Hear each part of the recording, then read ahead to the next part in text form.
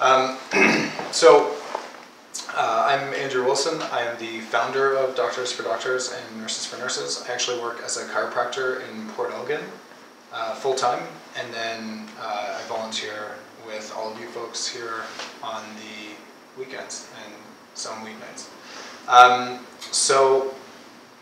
Doctors for Doctors was founded in 2011 in a pretty big way, where I had met someone in Nicaragua and I wanted to support that person through their medical school so that they could go and give sustainable healthcare to their community. That was how this thing started. We're still very much in that model of that type of international development, and we are still only working in Nicaragua. We're still really only working with the same local partners. Not much has changed since that initial foundation. We are slowly growing out of that now this year, and so this is a very big year for us, and I'm really excited for that. This is probably the first major step outside of that initial year that this thing started. So just to go back to Doctors for Doctors and what it is and what it stands for, to start off by talking about our mission. So our mission reads, through education and financial aid, we support Nicaraguans with a passion to increase local access to healthcare. And I think that that is a mission that still holds true. We update it slightly every year, and that is currently our mission.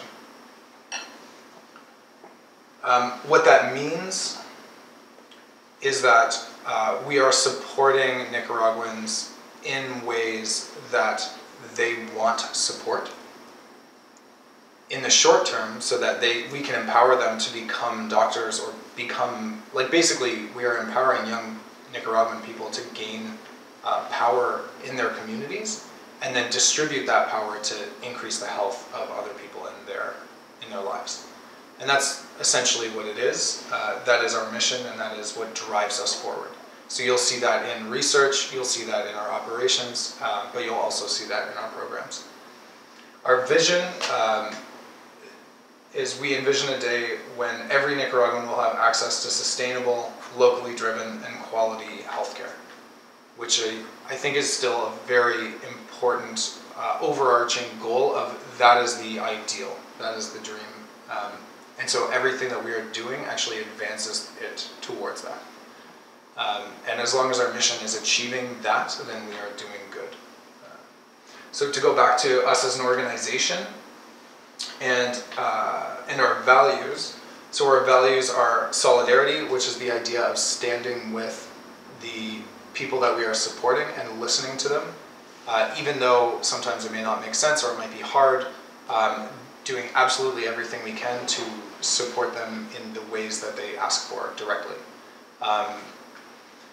Local, the idea of supporting local development as much as possible. That actually came up this weekend when I was talking. I'll talk about this a little bit more, but the idea of hiring a Nicaraguan executive director, that it has to be someone from the community, someone local to Nicaragua, and that we actually drew a solid line by saying we were not going to hire, for a long term, an international person to do the work in Nicaragua. And I stand by that value, and this is that value coming out to play. Humility. So this is us acknowledging our ignorance. This is when Mike says in the middle of a workout session, wait, just so we all know and we're all clear here, no one really knows anything here. That's where that's coming from. It's coming from that humility of, we need to check all of our assumptions. We need to make sure that our assumptions we need to understand that our assumptions might very well be wrong, because we're not from Nicaragua and we don't live there. But this is all like a best work in progress, and that's what that humility looks like in daily working sessions with us. Lifelong. This is a super important value. Last year, Mike framed to me, which charity would you rather have? Would you rather support the 4 students that we have right now for the rest of their lives, and we never take on another student again or make another commitment again? Or would you rather really grow our education program, and let's say we sponsor 10 doctors every year, or we graduate 10 doctors every year, but once they graduate, we don't support them anymore. And the organization is very well geared towards supporting the people for the rest of their lives, even if that means that we don't help, if we don't take on any other new students, that is okay. That this is about lifelong relationships and lifelong commitments to the people that we are supporting in Nicaragua, because those are the relationships that build trust, and those are the relationships that help a lot of people at the end of the day. And that is something that I very much believe in. The idea of doing things evidence-based, that is essentially why Ahmed is here, to bring strategic directions and research into what we do so we can do it better. Basically, that's just acknowledging the fact that there are other people out there doing this kind of work, and they've probably learned some lessons too, and we can learn from them. Efficiency being that everything we do, we try to do it in the most effective and efficient way, and empowering local leaders to make that happen faster. The idea of fairness. So this one, I think, is a value that ultimately stems from some type of like justice, but it's just that idea that everybody deserves the fundamental right of healthcare. That, you know, just because we live in Canada doesn't mean that we deserve access to healthcare when other people don't, or just because we live in certain communities in Canada, you know, that's a whole nother thing. But the idea of fairness is very much in that kind of frame of justice, of equality, and striving for better for the people who are underserved in the world. And then teamwork. And we've talked about this a lot, where the biggest threats to any organization are usually its internal drama. And so for us to operate and to actually carry out this mission, we have to function and support each other as a team every step of the way. And this weekend was a really good, it's always a good reminder of that at the AGM, but I think it's a good kind of summary of those values as well. So that is our mission, our vision, and our values. I do want to give our student updates next as well. So we currently have 4 students and 1 student that is being called a DFD and NFN auxiliary student, which I will talk about as well. So the 4 students are Brian, our first student sponsored. He is technically a doctor. He is Dr. Brian, which is really great to be able to say for the first year at an AGM. And I should start referring to him as Dr. Brian. So Dr. Brian just graduated last year and is finishing up his residency now, and then he actually ends his school formally in March, and then he does a thesis for the very end of his medical education, and he's done that in October, November deadline. So then he is presumably, unless he goes on to some like really intense type of specialty, which we don't know about yet, he will be done school and working in his community, and that's where the research grants with Ahmed and you know, utilization of the student groups, I think, is actually going to come in next year, next school year, in a really big way. Our next student sponsored was Kimberly. She had a heck of a year in 2018 because her school was canceled in April, like our other students as well.